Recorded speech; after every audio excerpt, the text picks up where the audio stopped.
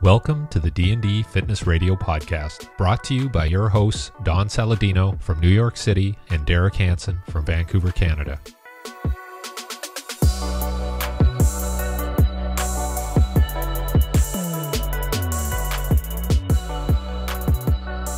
It's funny, Derek, so I got hooked up with Kyle Shea years ago. I think Kyle's a Czech practitioner, isn't he? Yes, so Kyle is level 4 Czech. Yes. Okay. So one of my closest, Derek, Rob Yang's a forecheck, or I'm sorry, was a forecheck.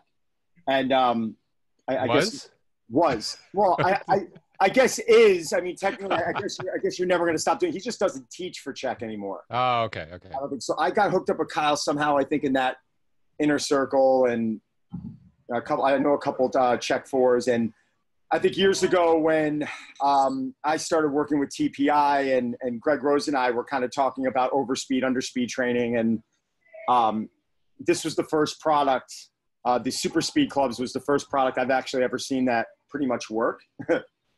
Because they pretty much nailed the science when it comes down to, you know, how much weight are you supposed to go over the golf club or you know, beneath the golf club. And the percentage is really small. I think it's something like, Michael, you tell me, was it like 10%? Yeah, no, we kind of found that like the 20% light side, which was a really common thing, I would say, out in the industry and some other sports was okay. And we just found that if you get too heavy, you completely defeat the purpose of overspeed training. So we have some cool stuff we can talk about on that as far as I think we've started to try to tell the story or at least explain the whole concept of overspeed versus overload training.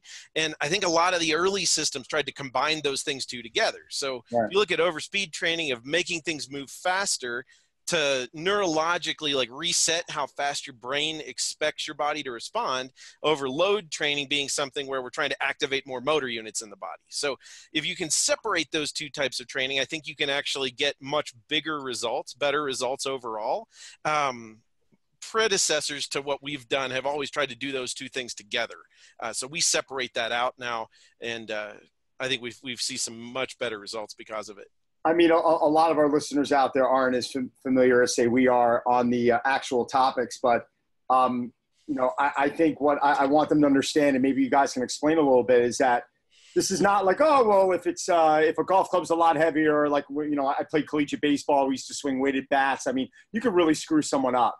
Oh, absolutely. You can really take their swing speed in the reverse direction. Can you get into detail a little bit on that?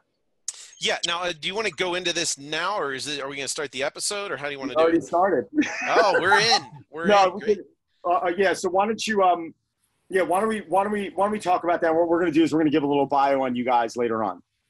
Okay, perfect. Yeah. The weighted side of it, you know, and again, I don't want to go out and say that there is no use for like a weighted bat or a weighted golf club or anything like that. Like there are certain things that can help players improve, specifically on the sequencing side. I think those help players understand what it feels like to sequence properly.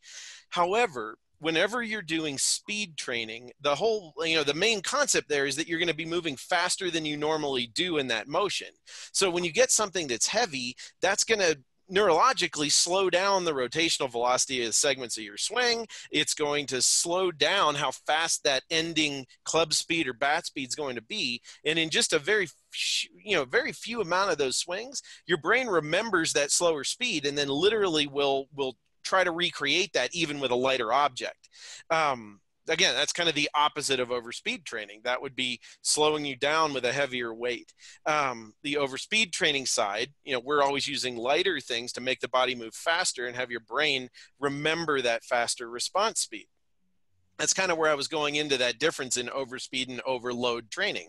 Those heavy objects could be used as an overload training device. We've just found that it's actually more effective to do overload training away from that specific motor program. So if I'm going to do overload training with a golfer, I might have a golfer throwing, you know, I use weighted balls and have them throwing and using that motion. Heck, I mean, you could even just do stuff in the gym. You could lift weights and activate more motor units and then have them immediately go into a speed training routine. And with that neurological, like those motor units just kind of firing throughout their body, you can see better activation of those motor units in that actual motor program. But again, that would be overload training. Overspeed training, you got to move faster.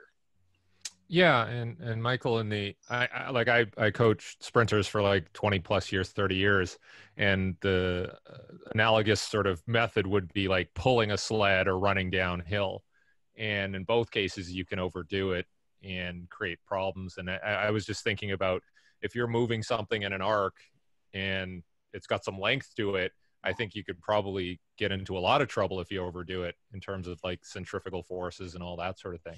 Oh, absolutely. That was one of the main design changes that we did when we developed SuperSpeed Golf versus some of those heavier type items that were out there beforehand, is we really had to make a big difference in, like in a weighted ball program, for example. Like you can get a weighted ball that's 5 times as heavy as a baseball, and you can still create pretty good arm speed with that baseball.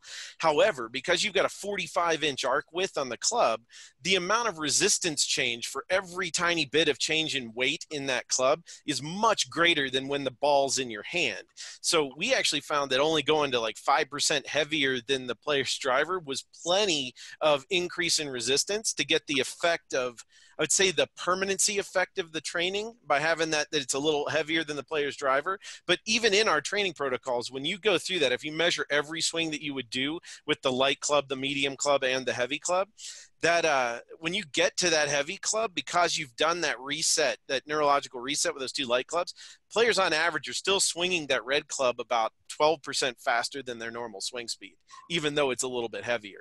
And that was why we decided on that weight, is when we got more than about 8 to 10% heavier than the player's driver, depending on the player, we'd always see the swing speed slow down, and we'd always see the rotational velocity in the segment slow down if you look at it on 3D too. And that was, and you were measuring that using like a TrackMan or a specific launch monitor. What would you do? Would you actually, would that research take place in the same session, or was it something where you were using, clubs that were say 30% heavier and then putting them on the launch monitor? Like what did you guys use for the research? So we actually did those back at our golf academy in Chicago before we sold it. So we actually were doing testing with different groups, and we had different weighted clubs. So we had, I think we went up to 50% lighter than the player's driver, and we went up to about 25% heavier than the player's driver.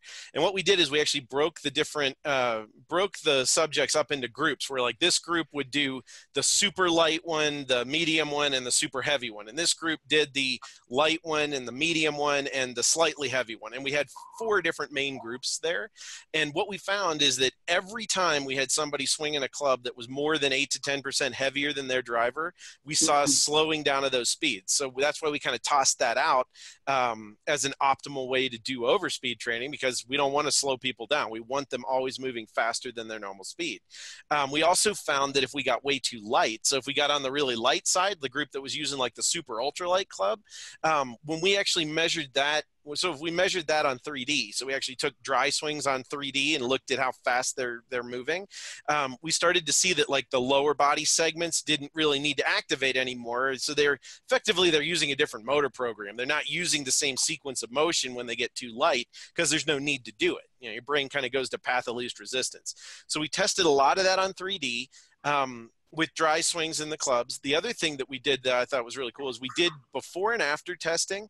So we did like before speeds hitting a ball, after speeds hitting a ball, and then we also tested the actual speeds of the players swinging each of the individual super speed clubs throughout all of those training sessions and recorded all of it. So we really had a pretty good like startup R&D mountain of data or the reasons that we picked the weighting distribution that we did.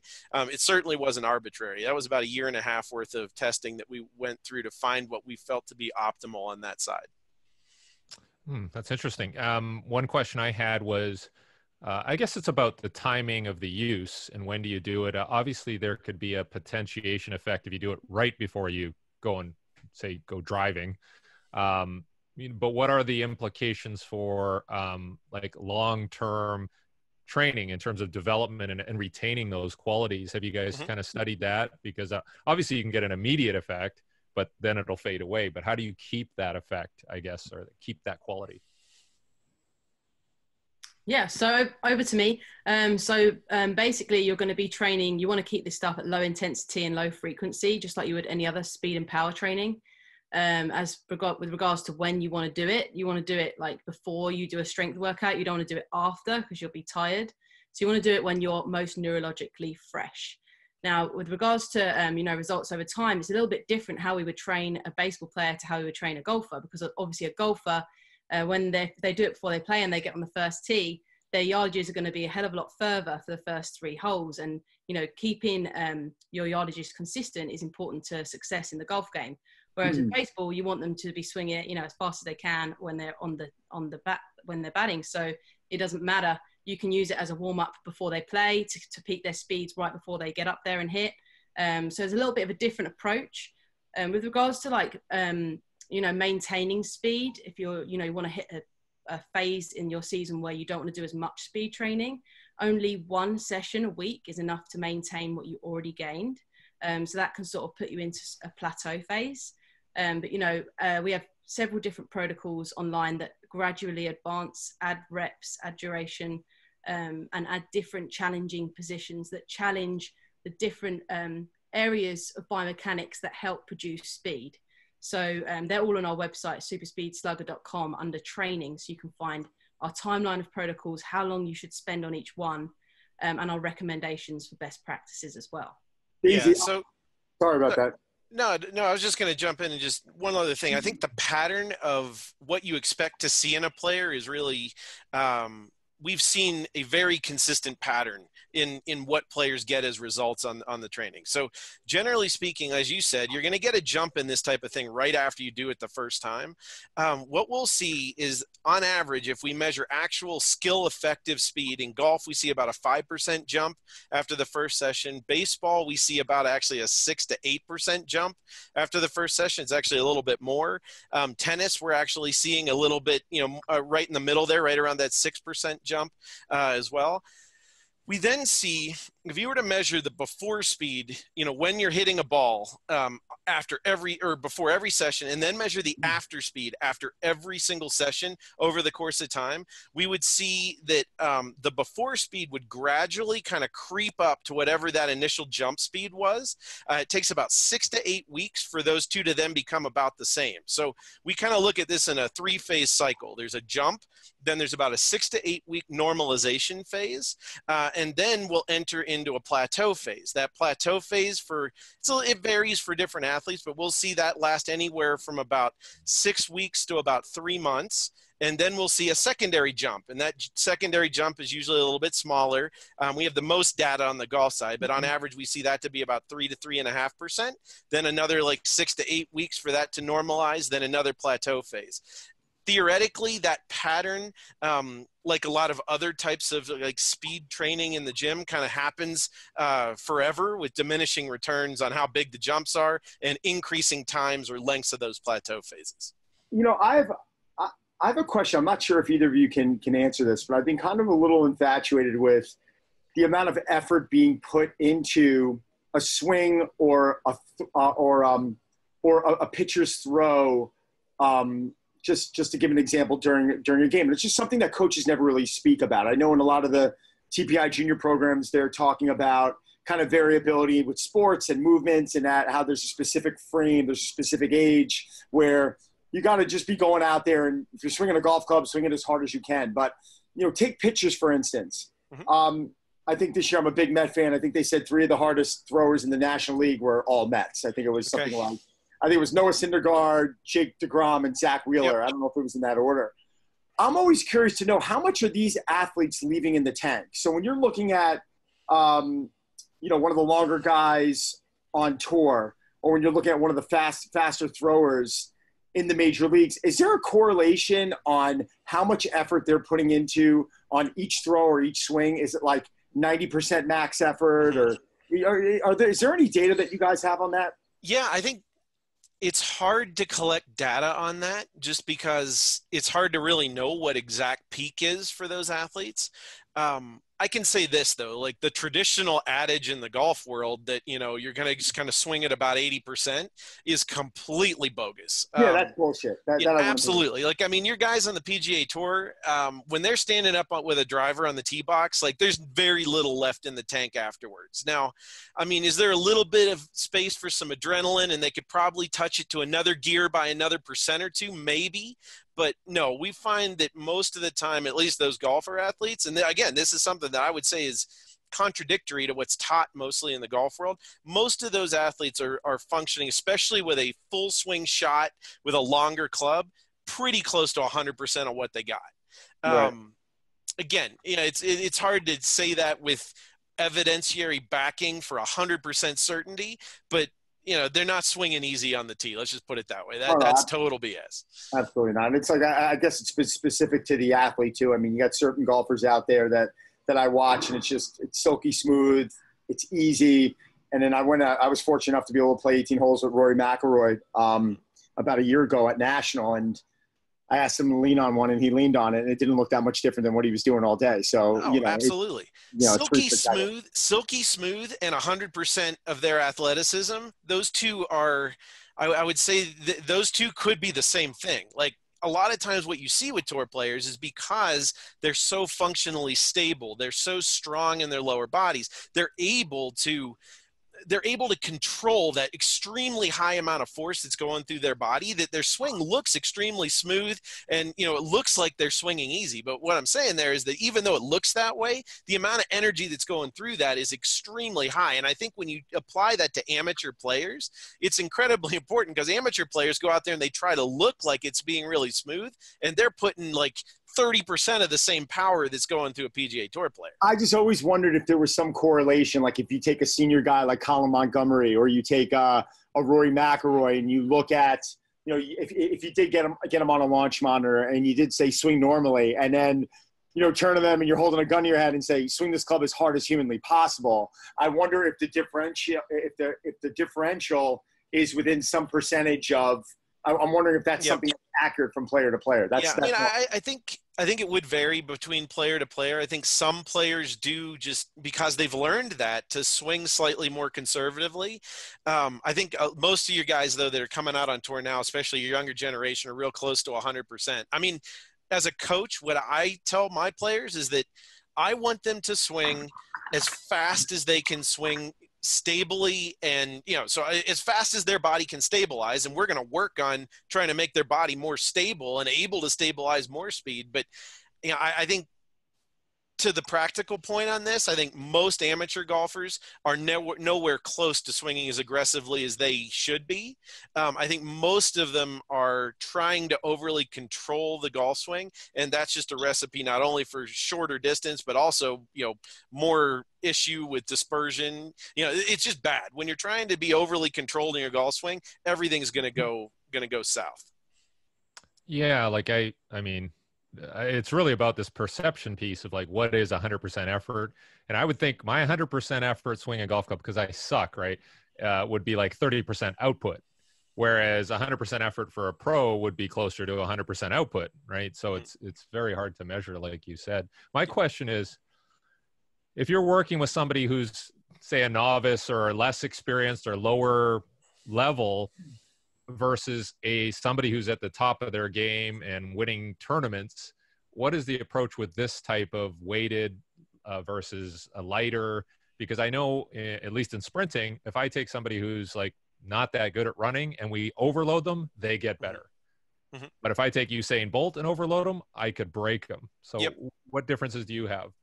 Yeah, well, I guess the first piece is because our system's built with such a tight range around the player's actual club, is that there's not a lot of overloading. There's not a lot of variance from their club, that we really don't see a lot of issue from a mechanical standpoint. So that would be kind of the first piece I would say. I'd say, you know, from the side, if we're kind of staying on this tune of just, you know, what we're trying to do, I think it's a huge benefit for amateurs because it just makes them work more athletically. Like, what's a major piece of the training is just helping people become more athletic in the way they're swinging a golf club and getting out of their own way with all these little bits they're trying to do and just become better athletes on the course. So that's a huge piece in the game there. I think for your tour players, there's some of that. I think there's also just the raw piece of that neuromuscular training that we're doing here, where they have a little bit more speed that their body's capable of that they're not accessing, and we are just helping them access that speed that they've already gotten. Only other piece I would talk to on that end. Go ahead, Don, if you want to add something. Sorry. So, I was going to ask quickly. How does the training affect mechanics? I mean, that's something I never really hear anyone discuss. I think of someone becoming faster as I don't want to say someone who's more necessarily efficient, but who's more athletic. Sure. If you develop more speed, you're technically you're a better athlete, in my opinion. Is there any correlation between the improvement of speed and the improvement of actually being able to get a player? And I know we're using golf as an example, but this probably applies. I mean, this obviously applies to all different sports. But do you find that with the improvement of speed, that's actually allowing people to get in a position a little bit easier? So I would say yes. And let me just kind of explain why. We don't directly claim that, our OverSpeed training products are going to help you with swing mechanics, mainly because of, I would say, my main belief as a coach that my goal as a coach is to help somebody get better with the absolute least amount of input that I can possibly give them. So like gold standard on that is if I can help somebody improve 8 different things about the mechanics of their golf swing and never even tell them in the first place that there was an issue, that's gold standard in coaching, in my opinion. So we give one simple cue in our protocols, and that's basically to make that club move as fast as you can down through the hitting zone, right? Now, depending on where a player starts, and we've done a lot of research on this actually, and we've actually broken it into a model that we call the speed pyramid. So the speed pyramid starts with the base of how that player interacts with the ground. So this is all your ground reaction force, ground force mechanics, pressure, all of that area, right? Middle tier of the speed pyramid is going to be your rotational sequencing and kinematics. There's going to be a relationship between how fast the different segments of your swings is rotating. And then the top piece of the pyramid is going to be your wrist mechanics, lag, essentially applying torque and force to the club to be able to actually get all that speed that we've stolen through that system to the ball and hit the ball, right? So we look at it on that area. Now, those 3 things work, and they work together for every player in every swing that they make, down to even when they're like hitting chip shots. Okay.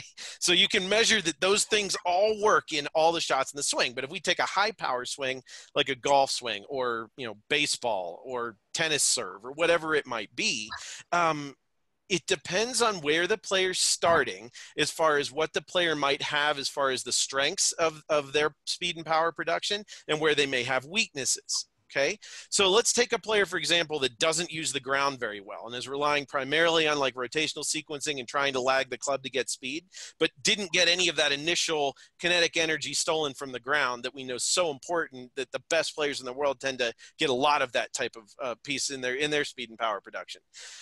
We kind of hide things in throughout all of our training protocols that work on that. So we have different drills like our step change of direction drill or back step drill, double step drill, heel stomp drill. All of these different drills, in a major way work on helping a player use the ground better in their golf swing, get more energy out of the ground. So if a player is very deficient there, absolutely, they're going to improve how they use the ground, because we're doing like 4 or 5 drills on that without ever really telling them that they were doing drills for ground reaction forces. And the same thing with rotational sequencing, the same thing with lag. All of these protocols that we have and the drills inside the protocols work on those mechanical elements of the swing that greatly affect speed and power production. Well, Derek, this question is actually for you because listen, speed is speed, right? I mean, you've made a career on making people incredibly fast. Is this as he's talking about going a little heavier and a little lighter in overspeed and underspeed, is this any different than putting someone on a very minor incline or a very minor decline and having them train those characteristics? Or is this, is that not going to increase the speed of the run? I think in any of those cases, it is a very slight variation. It's very, very slight, right? And you're trying to get some sort of mechanical improvement out of that, and without deviating too far from your optimal technique, right? So when I see people pushing like a heavy sled, I get concerned because I'm looking at ground contact time, and if they're on the ground too long, they lose that elastic response, right? That you're trying to get, that reflex. And I would think it's the same with hitting a ball. And, you know, and then you don't want to hurt somebody. Like that's the huge thing a lot of the time. And I think, even in baseball, I think there were a couple of studies, and I don't know if it was like Tom House or something like that, who said, listen, just have some small degree of variability. And usually that will, whether it's up above or below the weight of the baseball, and that's usually going to create enough of a stimulus for you to, you know, move forward with your velocity. So I assume it's the same here, Michael. Yeah, absolutely. I think it's exactly the same. And one little thing in there, I got to throw in this little tangent. Let's get rid of that word underspeed. That doesn't exist. So it's overspeed training, overload training. When did you guys change? When did you guys change that? I'm just curious. Yeah, so it used to be called overload underload training was what the normal term was, that like Dr. Coupe de Lorraine put out and Tom House put out. And again, that's where it like combines multiple pieces of the training. So then we came out with the term in 2014, we launched SuperSpeed of OverSpeed Training. And now again, we're trying to talk about that as the differences between OverSpeed training and overload training. But we never really want to go slower. So yeah, like little shout out to one of my buddies in Philly, Anthony Vatisse. We actually refer to him as Captain Underspeed. He tries to get everyone to say underspeed training in seminars now, and then basically shoots me a look and just wants to laugh. He wants to laugh at me. But anyway, we're trying to put that one to bed. Say it again. We're trying to put that one to bed. But overspeed overload training is what you refer to it as. Yeah, let's call it, again, those are two separate things. We have two separate categories. And I think this goes to what you were talking about here, Derek. So like if you look at it from a sprinter standpoint, there's two different things that we got to look at if we're really trying to improve, you know, how fast somebody can run or how fast someone can swing a club or whatever we're doing. We're looking at the neuromuscular response to the motor program. Okay, so you have a motor program in your brain, sends a signal down your central nervous system that arrives at your muscles, and then your muscles respond to that signal, right? Then there's a feedback mechanism that goes between those muscles in your brain. It basically says, okay, did that happen in what we expected it to happen speed-wise or not? Okay, just to oversimplify that in a major way, but looking at that whole like neuromuscular response system. Well, over speed training, the whole idea there is what we're going to do is we're not going to change the motor program. We're going to send the same signal, but we're going to get a faster response from the muscles. All right, so we're kind of tricking the neurological system into moving faster during that same motor program that's moving. Then we have the overload training side. This would be more for, so that overspeed side is the running downhill part, right? The running downhill part is going to get a faster response speed when you're telling that player to run because you have to or you're going to fall over, right? And that's the light clubs in these systems. Then overload side of it would be more of the, I want more motor units in my body to fire when I shoot that motor pattern out. And that would be, you know, the classic example of that, because your body has some, variance with this, but like, you know, if you're in the gym and you ask somebody to do like a squat to go down and pick up a kettlebell, if that kettlebell weighs 2 pounds, they're not firing every motor unit in their body that they need to possibly go through that motion. If it's 200 pounds, now all of a sudden a whole bunch more motor units are firing in order to try to lift that kettlebell. So that's kind of the idea there. So overload training would be take a motion, try to make more motor units fire during that motion.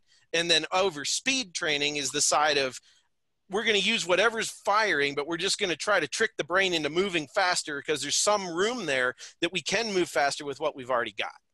Does that make sense? Perfect sense. Daisy, you have anything for us? Yeah, I think like the way that I like to describe it when you try and compare it to how it's been used in the sprinting world is if you were to use overspeed training in the sprinting world, try and imagine a sprinter running on a slight decline, let's say it's 20% for the sake of it, 20% decline, then 10% decline, and then slightly uphill, right? So imagine them running downhill, they gain that stride length, stride frequency, and then they're challenged to maintain that as they go uphill. It's the same sort of thing with this training, because we start with the light and we finish with the heavy, and you're still swinging that heavy one faster than you did your baseline. It's because of the lighter clubs that prime the system. So that's the best way that I can try and explain it. Instead of having someone for sprint training, you know, run against resistance, or you have the bungees that are pulling them backwards, you know, adding weight vests, adding weight. You take it back and you have them run downhill or pull them towards the target and turn those bungees round. then gradually increase the load, you know, not too much, and you'll get the same results. So there is a little bit of confusion out there between the differences between those two styles of training. And I think the clearest way to clarify it is that with overspeed training, every swing you make is faster than your baseline, whereas overload training, some of them are slower due to recruitment of more muscle activation. Would you guys categorize this, and thank you for that, Daisy, would you guys categorize this? I mean, this is typically submaximal training, right? I mean, this is not something where you're telling people to implement as much speed as possible, but it's at max effort, but it's not anything where you're supposed to get burned out or tired. There's always kind of some gas in the tank. Is that correct? Or is it just swing as hard as you can for 3 reps type of thing and then recover, so we make sure we can give that optimal effort every single set? Yeah, I mean, what we usually tell people during our training, so if they're using our little speed monitors to actually go through the training, we tell them that regardless of which club, if they're using, if they see 2 swings in a row that go down in speed from the previous one, that they need to take a little bit of time. Yeah. They need to take at least 30 to 45 seconds before they can start again, right? So yes, there is a need for a little bit of recovery, but that's how we police it, just to be on a really simplistic, practical way when we're talking to, you know, the hundreds of thousands of people that use this system now. Obviously, if you're in the gym and you're working with an athlete, you could probably monitor that more closely and know exactly, you know, how much break time they would need in between swings to maintain that maximum effort on each one of those reps. The point is speed, though. Like, if it slows down, you're losing the effect. So you've got to be maintaining those higher speeds. It's less about how much effort you're putting in to get the speed, more about the fact that you're actually getting it. You know, it's funny. There's such a misconception out there with training. I mean, Derek and I joke around because we were talking about HIIT training the other day, and how maybe HIIT training in the strength. When we say HIIT training, I mean, you know, what's high intensity for a sprinter, and what's high intensity for a sprinter and high intensity for someone who's, you know, GPP are 2 completely different things. And I think the thing where a lot of amateur athletes struggle with, I even see a lot of tour athletes struggle with. I mean, they come in and they understand what the goal is in the back of their head, but they don't understand what that is supposed to feel like. They're always imagining that it's got to be this Rocky type approach. I can't tell you how many tour players I've worked with where you're leaving a session, they want to be dead exhausted. And then I have to go into the whole spiel that we know a lot about. Is that something you guys struggle with some of your athletes, or do you feel like it's much easier because you have a way to quantify it immediately and say, look, you went a little too much here. Look at how your numbers dropped. We have to stay within the parameters. Yeah, I mean, for our stuff, it's relatively simple because the protocols are short. You know, they're only like 5 or 6 minutes long. So, I mean, I've seen people extremely tanked after the 39 swings that happen in our level 1 protocol because they've really never been exposed to that type of training before, and they're just not used to it. It is very taxing. But yeah, I mean, we haven't seen, generally speaking, when golfers pick up our stuff, they're well more tired than they ever have been from practicing golf or doing things. So we kind of, it's an automatic, you know, success on that end for us. But I totally agree with you. I mean, in general, like, people need to understand that they don't need to be just totally dead and gassed at the end of their workout to have done a lot of good work for their body. Yeah, I'll add on to that as well. Some of the pro tour players that I've worked with are, you know, obviously a little bit in a fitter state than your regular amateur. And so the session for them doesn't feel as strenuous as it would for someone who isn't as fit. And so I'd really recommend to them, you know, don't do too much. You always find that they go and do more than they should, and they train every day, or they double the protocol up because they think, you know, I'm fit, I'm strong, this is going to be good for me. And in fact, that is the only time we hear of athletes slowing down. So if you do too much, or if you find yourself doing our level 1 protocol 3 times, and that totals up to about 98 swings, you'll actually slow down. And that's when, you know, as a coach, you'd say, you step in and say, you know, little is more when it comes to this stuff. It's just like jump training, plyometrics, you know, low reps, lots of intervals, let the, you know, everything that needs to replenish in order for you to optimize your training. Yeah, it's so simple. How important is it to measure something like, say, like Don, you can answer this too, but you have the velocity radar or whatever you guys use. I use a stopwatch or electronic timing. How important is it to time and measure velocity so that people see it, and how important is it to not let them see it and just focus on technique? You want to go first, Don? No. I want to hear your opinion. Yeah. I mean, my opinion on it is you can certainly get good effects out of the training if you don't have that feedback during the actual session. But we find that when players do have that feedback, I mean, it's just that much better. Because if I can, and here's the good case that happens. I'm just going to use the golf swing as an example again. You know, I have a player swings in their first swing with the green clubs 110 miles an hour. And then they like tense up, they get really kind of aggressive, and they try to swing as hard as they can on the second when it goes down 4 miles an hour. Okay. And then the next one, you know, they kind of they're a little bit less tense and they swing again, it goes up to 112. Like what that player just learned is they just learned what not to do to try to increase speed and power in their golf swing. And that's in some ways more important than even feeling exactly what it was that they did right. So I think that's a big key is it's that feedback that they're able to get so they can kind of go through that self-discovery learning in the protocols that, you know, gets back to my point of the coaching of this is that I'm not trying to coach the mechanics of the golf swing. I'm trying to help this player get better in speed and power, which may have a lot of cool effects that'll help the mechanics of their golf swing, but I never want them thinking about that. All I want them thinking about is making that thing move as fast as they can and figuring out what they need to do to make that happen. And you will always see positive results happen with the efficiency of their golf swing when that speed number goes up.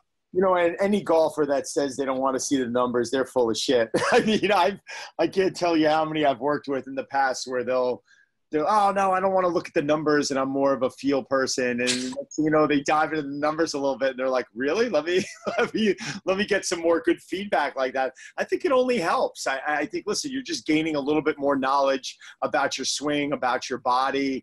I think it's allowing you to prepare a lot better. I think it's allowing you to train a lot smarter. I mean, I keep bringing up Rory, but because of, you know, specific things he's used with HRV and, you know, and smart training, you know, he's actually he trains great and what he's doing for his body, he's not overdoing it, and his body feels better, and he's taking a great approach to what he needs to be doing. So I think in the long run, it only helps out.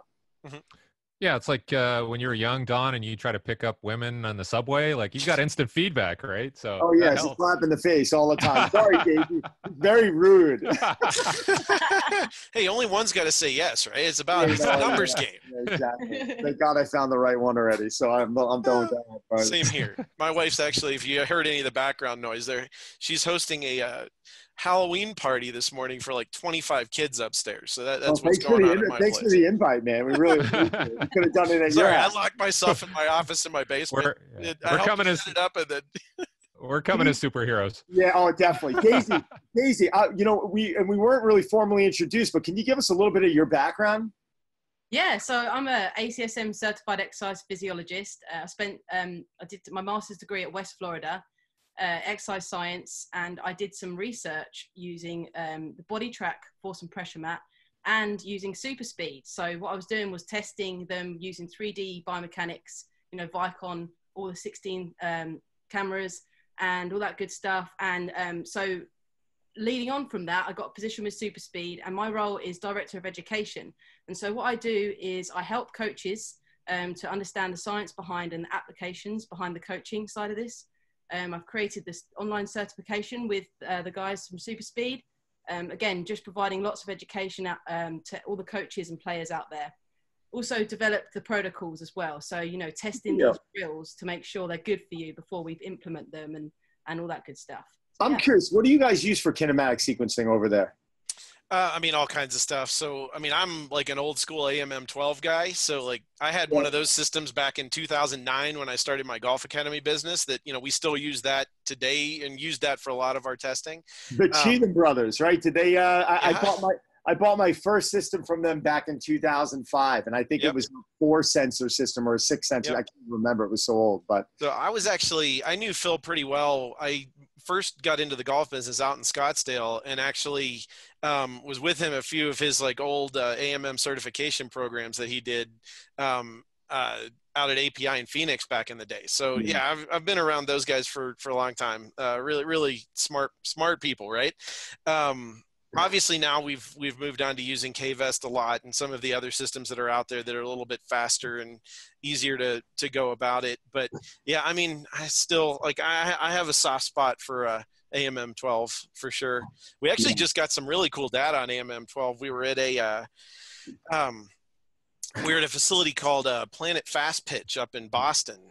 Denise Davis runs that. So we were actually getting some kinematic sequence data on fast pitch softball players. That is some really, really cool stuff. So there's some really neat things that happen in that motion that are certainly very explosive and very powerful. So yeah, man. What are some of the other sports that you I mean, we've been talking a lot about golf, but God, I mean, it's just so many of the same principles apply for all speed sports, correct? So you just said fast pitch softball. What are some of the other sports that you guys are diving into? Yeah, so baseball, softball definitely came out about 2 years ago. We just launched tennis. So tennis is out now too. We partnered with Jeff Salzenstein, who's also one of the lead instructors for Racket Fit. Really, really cool program there. So SuperSpeed Tennis is the name of that product. We have protocols that work obviously on OverSpeed training to increase racket speed and help people, create more power and speed in tennis. We've done some really neat stuff in combination with Jeff though. So the protocols, we have 3 protocols that are more similar to what we have for golf and baseball, or the OverSpeed training. But then we have 3 really cool protocols for tennis that work on specific aspects of the game. So we have a protocol that is primarily about maintaining racket speed when you're moving laterally on the court, one where you're moving defensively on the court, and one where you're moving transitionally. So we implemented a lot of Jeff's different footwork patterns that he works on with players to try to really help people optimize their speed in different areas of the court, not just when they're hitting a static forehand or a serve. We're actually looking into lacrosse. We're looking in the Irish hurling team is actually testing some of our stuff right now. We're looking into cricket. Hockey's always been kind of on one that we've thought about getting into as well. So yeah, I mean, any sport where you're swinging an object essentially is something where we feel like we can make a really big impact on speed and power. Have you guys used a lot of force plate testing just to see what's happening on the ground relative to the different weights and loads and all that? Yeah, so that was actually so Daisy's story, just to kind of say that in a real easy way. She was actually in grad school and she found us and said, look, I want to do my master's thesis on some like data on ground reaction force and the SuperSpeed Club. So she found us back when she was still in school and did, a whole project on looking at ground reaction force and things. And then we hired her after she got out of school. Recently, we've been doing a good bit of testing with the guys at Swing Catalyst. Scott Lynn's had a lot of players that have been coming through his lab, going through our stuff and looking at it. We've seen some huge jumps. We just did a level 2 certification course out in Vegas with them. And I mean, we had a player increase vertical force by like 18% in 5 minutes going through our program and a couple of our drills that we do with SuperSpeed.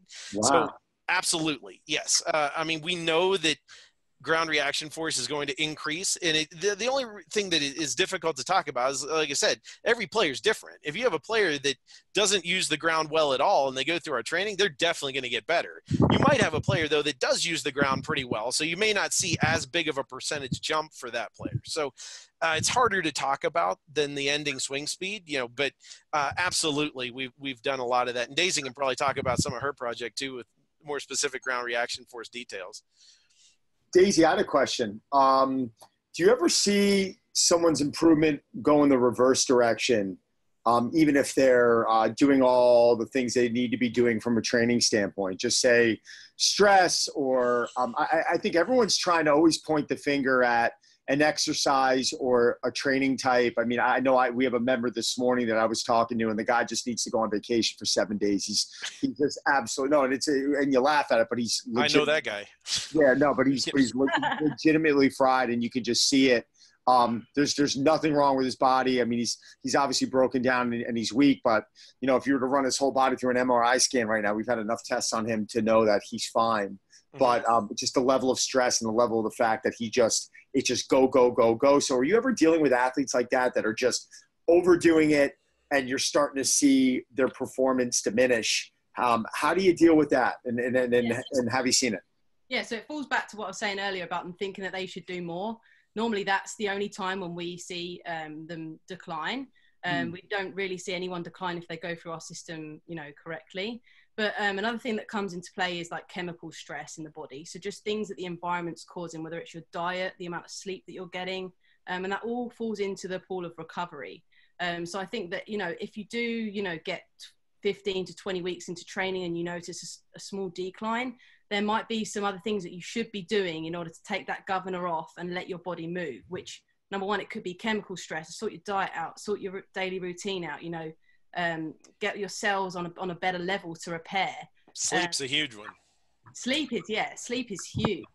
Yeah, but sometimes it's not that simple. And that's like, sometimes it's like, all right, we're trying to work on sleep, we're improving meditation, and there's just other variables that just, for some reason, people just can't lock down. It's not always like, oh, let's sleep. And the specific things with gut health, are you guys ever looking into, or absolutely things with brain function that you're ever able to dive in on?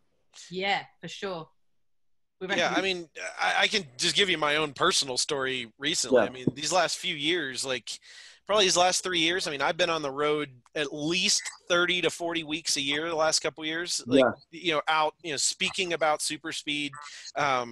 We sponsor over half of the PGA sections in the US, all 5 zones in Canada, the LPGA nationally, and then now we got about 4 or 5 different federations over in Europe as well. So, I mean, I'm out doing workshops and talks and things about this all the time. And, just pretty recently, probably somebody too, but I live in Denver now. So I actually called up a buddy of mine named D. Tidwell. So, old school Czech guy too. I was like, all right, look, here's the deal. My life has gotten to a point where it's hard to manage because I'm out at all these things. I'm traveling so much. It's harder to pick good options on food. It's harder to get enough sleep and all that. I was like, I need to come up with a plan. And, we sat down together and really worked out okay, so, here's the type of things you need to do. You got to make sure that we're going to sleep this much when you're on those trips. And, we know that there's this equipment in these different hotel gyms and you're going to carve out time and these are the exercises you're going to do. And I mean, that's changed my world around over this summer. But I think that's the big picture there. It's not about any one of the variables. I think it's about dialing in the entire plan of that lifestyle, no matter what you have to do, whether it's you're on the road 40 weeks a year, or you've got, kids that are demanding or whatever it might be. I think coming up with that comprehensive plan that takes all of those aspects and tries to improve every one of them in some way, I think makes a huge difference in people's overall health. Awesome. Yeah, absolutely. I just had one final question just about, everybody's about quick fixes. Like we're just talking about I got to sleep better. But how do you dissuade people from going I want to try this OverSpeed or lower loading program? And it's well, why don't we just work on your swing first? Let's just do the basics first before going to that. When do you guys jump in and make sure that somebody understands, we've got to work on some fundamentals before we get to these finer points? I'd actually go the other way. So I'd say I'd rather somebody work with our system first, okay? Because that's going to get in their mind about how do I create speed and power? How do I be athletic, making this club move down through the hitting zone?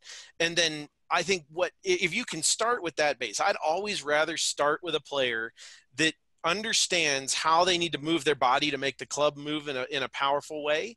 And then we can work on all the more fine motor skill type things with face control, ball control, all the other things that we need to do to play golf well. We look at that whether it's juniors or adults. I'm always trying to build an athlete first and then apply that athleticism to the specific sport skills that we need to be able to excel in that sport. I think a big thing there, Mike, is I think a big thing there is that we don't require contact, which a lot of the times when someone's learning the sport, it can deter them from good mechanics. And so that's one thing that we feel is a benefit to our system. If you're just starting to do these sports, it's a good way to learn. It helps increase rotational velocities, which just helps sequencing, and it will help you mechanically in the long run just by swinging it as hard as you can, not really know what you're doing technically. Is there any value in going super slow? Remember the karate guy, to tracing the movement? Is there any value in that? That's a good question. The only real research that I've seen on that would be where we're starting to look at mirror neuron training. So I know a lot of swimmers have done some of that stuff. And other sports. I mean, there definitely is science coming that there's some types of those types of repetitive sort of motions that can imprint in the brain in a certain way and help you to learn things without really going through a lot of the normal process of motor learning. From an athletic skill standpoint, though, at least what we're dealing with in golf, again, I'm not going to discount it. I know there's some research there that's coming, and I think some of that virtual reality, augmented reality type training could be some of the future of how human beings learn a lot of different things and can bypass a lot of that normal motor learning process. But, you know, right now, with that not being kind of on the forefront yet, you know, I definitely always think it's important to build athletic efficiency, teach people how to sequence, those sort of things first, and then apply it to the more specific skills. Awesome. I love it. Yeah. Where do we find out more info? Yeah, what website, social media? Absolutely. So all of our social media platforms are at SuperSpeed Golf, at SuperSpeed Slugger, at SuperSpeed Tennis. Websites exactly the same. So SuperSpeedGolf.com, SuperSpeedSlugger.com, SuperSpeedTennis.com. Also check out, if you really want to learn more information, we do have that online certification program called SuperSpeed Certified. That's at SuperSpeedCertified.com. So you can also get there from our main website. But yeah, I mean, we're always here too. So, you know, shoot us stuff on social media, or email at info@superspeedgolf.com. We can always get back with any more specific questions. You know, we're here to help. We try to be, I would say, sharers of information and trying to get more good information out to players and coaches to help them get better more efficiently. And that's one of our major goals as a business with SuperSpeed. All right, well, guys, there it is, Michael Napoleon and Daisy Kenny with SuperSpeed. And that is, I'm not going to say underspeed training. I'm going to say overspeed overload training. Let's just go overspeed training. That's all we need. Training. That's all we need. Good.